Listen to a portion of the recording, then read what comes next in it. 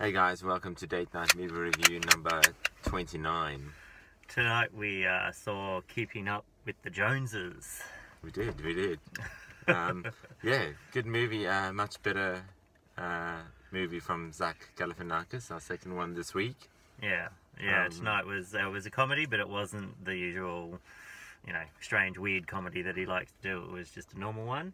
But it was actually kind of good because it wasn't just comedy. It was a good spy movie. Action. It was action. Yeah, There was comedy. A little bit of romance. All that. It was everything. So it was good. Yeah. So really cool. Good to watch. Good laugh. And an easy movie to watch. And yeah, I guess there's not really much else to say. I mean, it's a good spy. It's a good one. A good spy comedy. Thanks again to the Eldorado for a good night out.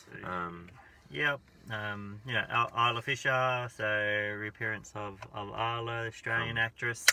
Indirect. Although, yes, we now just really see her as the face of ING. But no, she does a good job. She does a good job. Actually, the cast is pretty good. The new Wonder Woman is Gal in it. Gadot, Yeah, so yeah, no, good movie all round.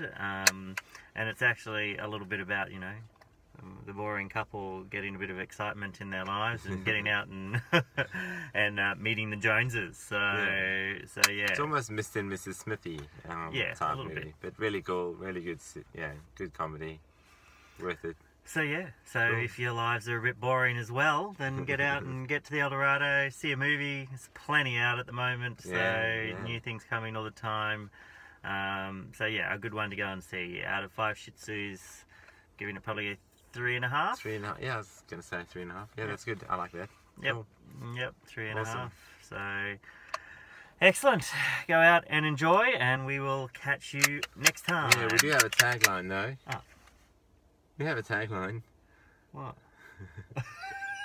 Tagline is, "Oh my God, it's raining men." Ah, yes. Yeah. So you'll have to figure that one out yourselves. Yes. Yeah, get to Otherwise, the movie and know what we're talking about. So. I think it's Roger over and out. See ya. See you all next Bye. week. Cheers, bye.